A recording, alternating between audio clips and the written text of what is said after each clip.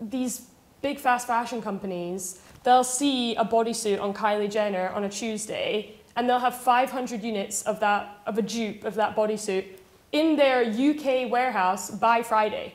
So they will have designed, sampled, had 500 units produced and shipped from a manufacturing facility that's like probably in like China.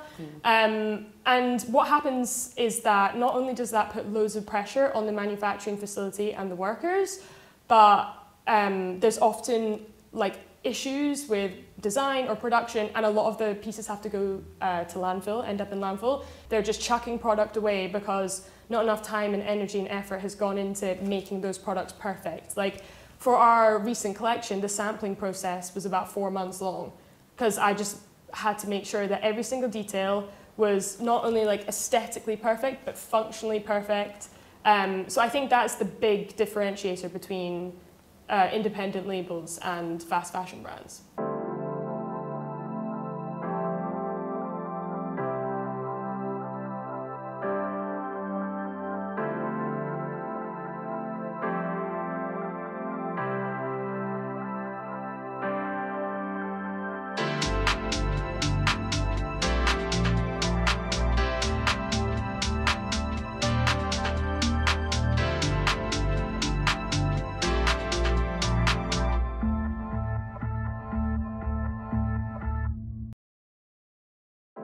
We're on our way to meet Imogen Evans, founder of Imi Studios. I've been following Imogen's journey for quite some time, having watched her grow on social media with now over 75,000 followers and no sign of her slowing down. Imogen's bold colours, daring designs and unique edge really make her stand out from the crowd. She has caught the eye of celebrity stylists and celebrities themselves, including Doja Cat, who she recently made custom pieces for. Imogen is proof that through hard work, determination, being yourself and understanding your audience, you can grow an online brand successfully without compromising your values. You didn't start off the normal kind of route to get to where you are today. Give us a bit of the backstory of how Imi Studios was created. Yeah, so I decided when I was about 15 that I wanted to pursue like fashion design. And I knew while I was at school I wouldn't be able to start like a brand or anything. I didn't have like the time or like the expertise. But I recognized that I could start like posting online and build up a social media following, which would help me later down the line. So I started a fashion blog, which I updated like once a week. And I grew like an okay following like on my personal account, which actually did, like I was right, like that did really help me when I did start my brand. But when I left school, I actually was rejected from my first choice university. And because I'm a super stubborn person, I basically decided I didn't really want to go anywhere else. Like I'd been accepted to other universities, but I decided I didn't want to go. So I went and did a 1-year course in Milan so I could reapply to St. Martin's, which was my like dream uni. Okay. And while I was in Milan, I just again was posting loads online, like posting on social media. And then that's when I got approached to do Vancouver Fashion Week when I was just about to leave Milan. So I ended up just did that, started working in the industry, and then in lockdown started my brand. Amazing. So, I mean, if that university could see you now, they'll be kicking themselves. You touched upon Vancouver Fashion Week. So that was your debut.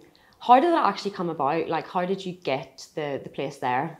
Yeah, so they actually approached me, again, just because I was posting online. Like, I always say to people, social media is like a free platform, like use it. Because it's like, how amazing that you can start a company these days and you just have this free marketing tool. Like, it really is amazing. So I was just posting like all of my work that I was doing in Milan on Instagram, and I was approached by Vancouver Fashion Week and they asked if I wanted to show a collection there.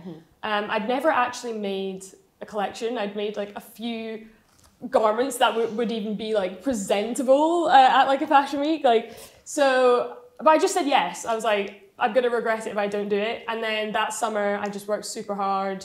I mean, the pieces that I showcased, if you'd taken them off the models, you would have seen the insides were pretty messy. But yeah, I honestly, I didn't have enough experience at that point. But I just like, at that time, when you're starting out, you just want to say yes to every single opportunity. And I think it's the best thing to do. Absolutely. I mean, I think Vancouver's a pretty cool place to start off. So obviously this was picked up by quite a lot of press. How did this kind of help to really launch your career? Press is kind of like a snowball effect. Like the more you have, the more you get. So that was really good. It helped me have exposure to like a new audience and to other magazines and like press outlets. So that was like really beneficial. And then because of that press, I was approached to showcase at New York Fashion Week. So again, like a really great opportunity. I basically just had to apply for sponsorship to get like a sponsored show there. I did not think I would get it for like a second, like seriously. I applied for it and then kind of just almost forgot about it. And I remember it was Christmas Eve, like 2018, I think. And I got an email saying I'd been accepted and I was just like in shock. I was like so excited, but at the same time I was like, oh my gosh, this is in a month. I have to make a whole collection, and I just could not enjoy my Christmas day because I was like, I don't even know, like, I've not even thought about what I'm going to design, what I'm going to do, like a concept. I hadn't thought about any of it because I just didn't think it was possible to actually be accepted. So that was really cool. But even despite like showing at Vancouver and New York, I still definitely wasn't ready to start a brand. Like I was 19 at the time, and I just needed so much more experience. I knew like if I started an online website, because I was essentially showing collections that weren't available to buy. I was taking custom orders and I was doing freelance work to fund it. But I didn't have like a physical website where you could just click and buy something. And the reason I didn't was because I thought, okay, if I'm gonna sell stuff online, I know my sewing level isn't strong enough. So I'm gonna have to outsource, which is super expensive. And I just didn't have any money to like put into that. But then in lockdown, like I was really lucky because I basically got the gift of time, and I just practiced like every day for 5 months. Because I was like, I've always wanted to start a brand. That is like my end goal. But I'm not doing it because like I don't have money to put into it, or like my sewing level's not good enough. It's like you can always find excuses not to do something. And I just said to myself, okay, well, how about I make my sewing level like good enough then? And then when I felt like I was like ready and confident with my skills, I just started it from there and handmade every piece at the beginning. It's almost like the brand went backwards. So you went from, you know, New York Fashion Week to being like, right, how do we create honestly, this? it was like quite humbling, because when you're at New York Fashion Week, you think you're like, I don't know, it's so glamorous and you think it's so cool, and then you kind of go home and you're just like, okay, but I've not really sold anything. So like, what's like actually the point? Like seriously, it's like, it's something that comes up in business a lot. Like, are you doing something to feed your ego, or are you doing something because it's generally best for you and the company? And 19-year-old me, like when I'm getting messages from people asking me to like do this and this and this, which sounds amazing, I'm just like, yes, yes, yes, yes, yes. And now I'm definitely more selective over what I like choose to do. It has to benefit like the company. Like you have to make, if you want to be a designer, you have to be making money. Like you have to commercialize yourself, like in a sense. And yeah, taking that step back was definitely the right thing to do. Kind of touching back upon New York, you created a collection that was called Places We've Been Touched, where you essentially give women the platform to talk about such a needed issue. And I think, you know, as a designer, you kind of have the power to really talk about issues that are needed to be spoken about, i.e. kind of climate change at the moment. You know, how can you use the platform to really hit home and talk about it? I think it's just about being transparent and truthful, because there's things that I'm not doing that like I could be focusing on sustainability more, like in certain aspects. Like we sometimes use plastic-based fibers, even though we try to use recycled fabrics and stuff as much as we can. It's not possible to be completely sustainable. And I think it's important to admit that, because fashion's about consumption. So it's about how can I do my best to be sustainable. So Imi Studios, all of our packaging is reusable, recyclable, compostable, or made of recycled materials. Our lycras are all made from like recycled yarns. And for me, the biggest like differentiator between a fast fashion brand and an independent label is just like the time that goes in to like every single decision, every single like design decision, the production, the sampling, everything. These big fast fashion companies, they'll see a bodysuit on Kylie Jenner on a Tuesday, and they'll have 500 units of a dupe of that bodysuit in their UK warehouse by Friday. So they will have designed, sampled, had 500 units produced and shipped from a manufacturing facility that's like probably in like China. And what happens is that not only does that put loads of pressure on the manufacturing facility and the workers, but there's often like issues with design or production, and a lot of the pieces have to go to landfill, end up in landfill. They're just chucking product away because not enough time and energy and effort has gone into making those products perfect. Like for our recent collection, the sampling process was about 4 months long, because I just had to make sure that every single detail was not only like aesthetically perfect, but functionally perfect. So I think that's the big differentiator between independent labels and fast fashion brands. I think it's not, as a consumer, you know, we aren't aware of like the back end and kind of how long it really takes to make something perfect. So it's really interesting to know that your most recent collection, you know, sampling alone was 4 months. So I do want to talk about the new collection. Currently you do 2 capsules a year. And kind of with that, you know, because you are competing against trends and these kind of fast fashion companies, do you feel there's a pressure to be doing more to kind of keep up with the ever-changing trends and, you know, how fast those fast fashion companies can really churn out pieces? I think there's always going to be that pressure to like release more or like take part in Black Friday, or, you know, like, because all of the other big brands are doing it. I think it's just important to find an audience who understand that what I'm doing is almost, or what other independent brands are doing, isn't really comparable to what like Boohoo and Pretty Little Thing are doing. So yeah, I think there's always going to be that pressure.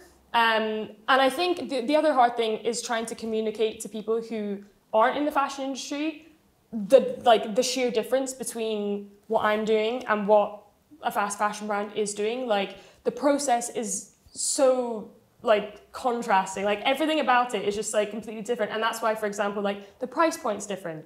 But I think having that kind of like transparent, open communication with your audience, whether that's through like Instagram or TikTok, that really helps, because it gives people an insight into like the work I'm putting in and how like the process behind everything I make, and how that really just is not the same as like the process behind like a PLT, like £2 top. Like, do you know what I mean? Please talk us through the first piece you have here. Yeah, so this is one of the pieces in our new collection. It's a maxi skirt. My favorite thing about it is it's customizable, so you can like clip the clips like wherever you want. You can kind of like arrange it in the way that you like it. And yeah, it's definitely our most kind of like technical piece we've done.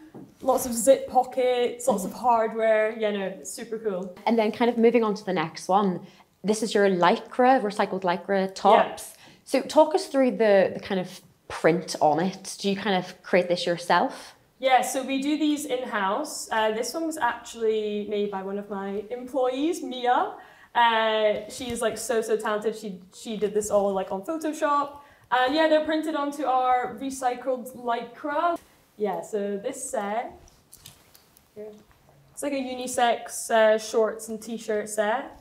Super comfy here, you can feel the fabric.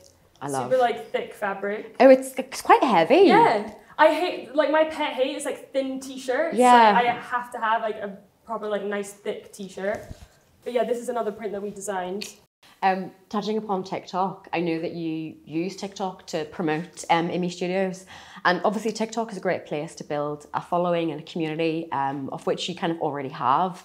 But I suppose like on TikTok, do you feel pressure to be creating content that you know is going to, you know, bring in the views, bring in the likes, get seen because it's trending? So can you kind of be authentically yourself and get your own kind of brand message out, or are you kind of restricted to be like, okay, this is like what I know is going to trend and get people to see it? I think you have to do both.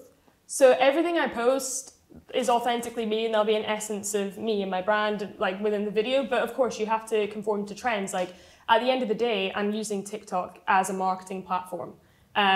So I want to get views. I'm using it to like basically promote my work.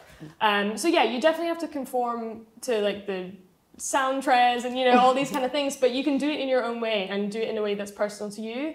And I do think people value authentic content as well. So you don't want to be like jumping from trend to trend to trend, changing your content around. because I think people can see through that and they know that's not really you. And I know on social media you have kind of mentioned about how you spend maybe 17 hours a day, you know, sewing to kind of get your orders out. Obviously, you know, you do that because you love the brand and you want it to work. And obviously we know these kind of fast fashion brands really exploit their workers, where maybe they're forced to work, you know, 17 hours a day and they get as little as 3p an item. And this is obviously why those fast fashion companies can really sell at such a lower price point. Talk us through kind of your price point and maybe how as consumers we can start to understand that a bit more. So I think the issue is that the general public have such a warped perspective of what things actually cost. So for example, I find myself influenced by fast fashion prices because I actually would want to charge more for my clothing because of the time, like energy that go into it. Like the cost of my materials are like quite high because I'm an independent brand, and I would want my price point to be higher, but because I know that a lot of my customers are buying from like H&M, like Pretty Little Thing, all these brands, their anchor for like how much clothing should cost is all the way over here. And I shouldn't have to move myself like towards that because I know that that clothing isn't being made fairly and it's not being made well. So that is actually the wrong price, and the price that I'm charging is like right.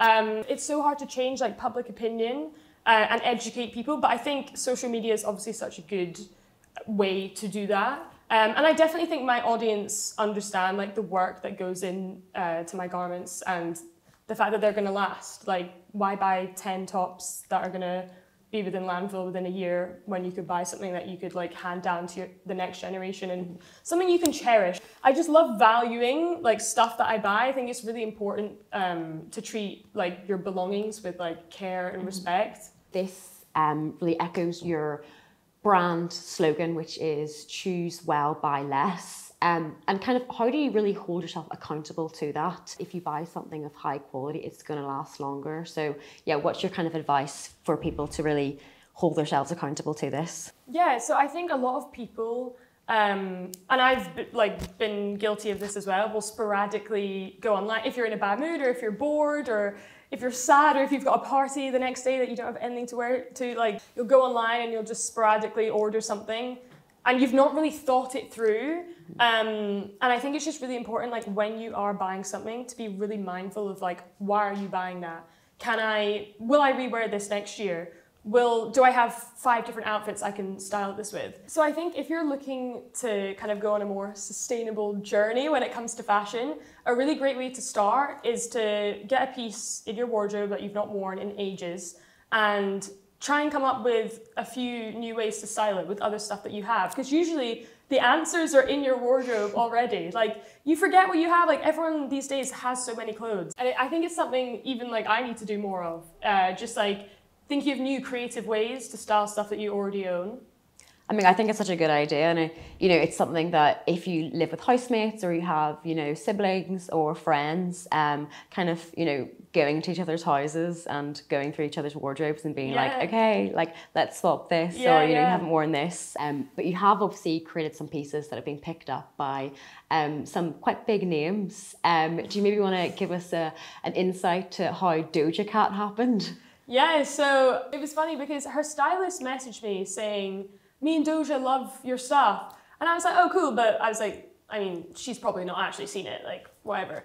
Just replied being like, thanks, didn't think much of it. And then I remember me and my boyfriend were walking down the street and he was like to me, anything to report, like anything been happening like with the brand? And I was like, yeah, I was like, actually quite cool, like Doja Cat's stylist followed me. And he was like, who's Doja Cat? Like literally, have you been living under a rock?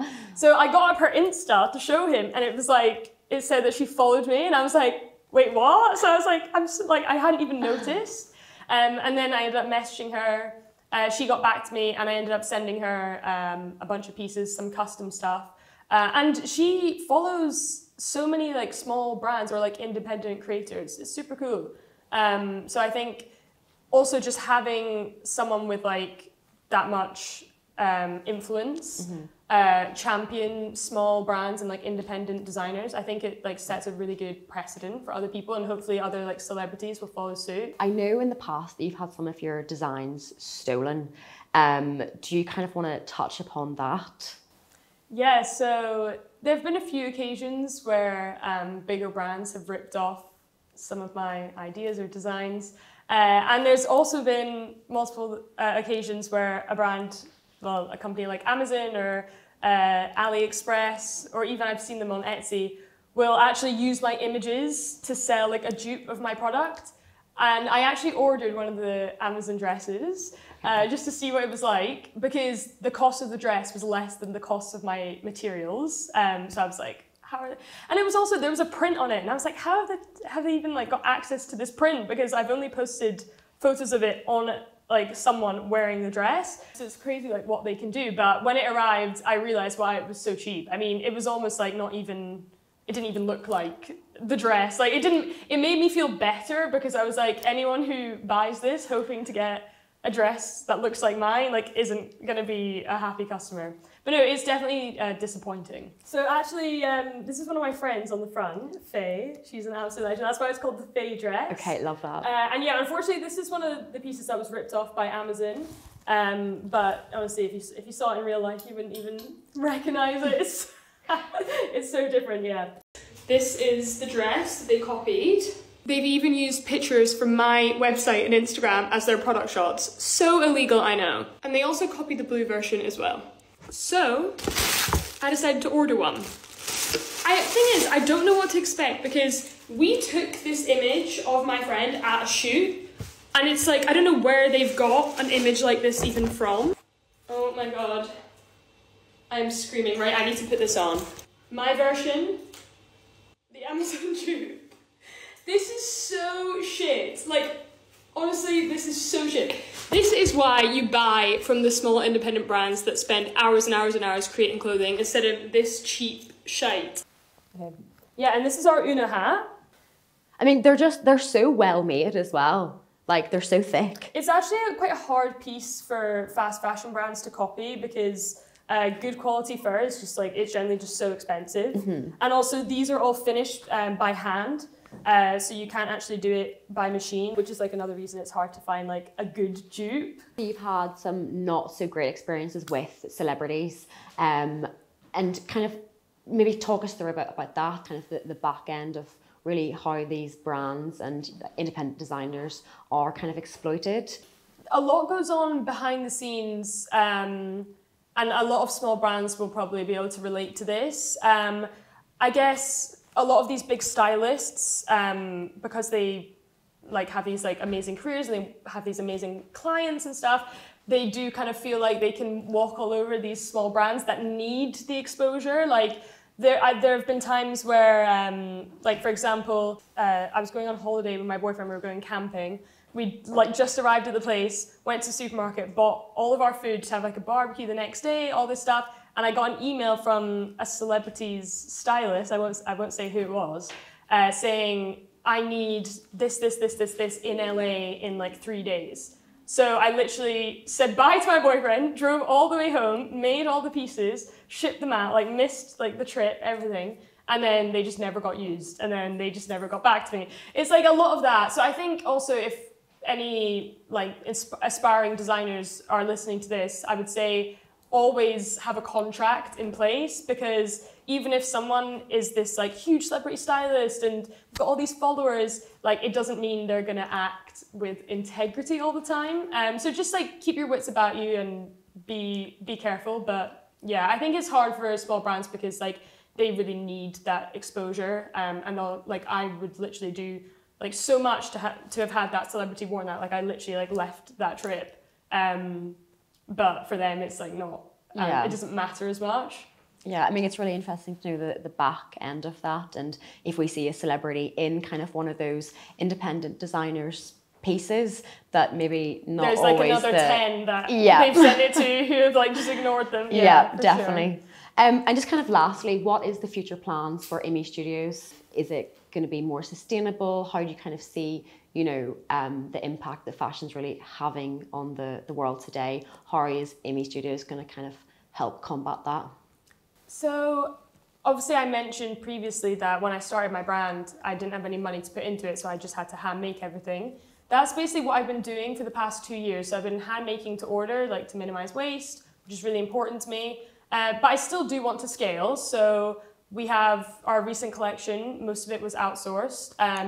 But I want to scale without compromising like the integrity of the brand and the sustainable nature of the brand, which is definitely possible, but you've just got to be really mindful when doing that. So the manufacturer that I've just started working with, they're a Europe-based, female-led, small batch manufacturing facility. And the best thing about them is they have 0 minimum order quantities, which means I can basically buy low volumes of product, test how it sells, and then if it sells, buy more without having like 100 of something left over that didn't sell. So trying to partner with the right manufacturer was like a big thing for me. And in the next 5 years, I just hope to continue to scale sustainably and slowly and mindfully. And hopefully more people will be wearing my stuff and more people will be converted to the kind of buy less, choose well ethos. Yeah, for sure.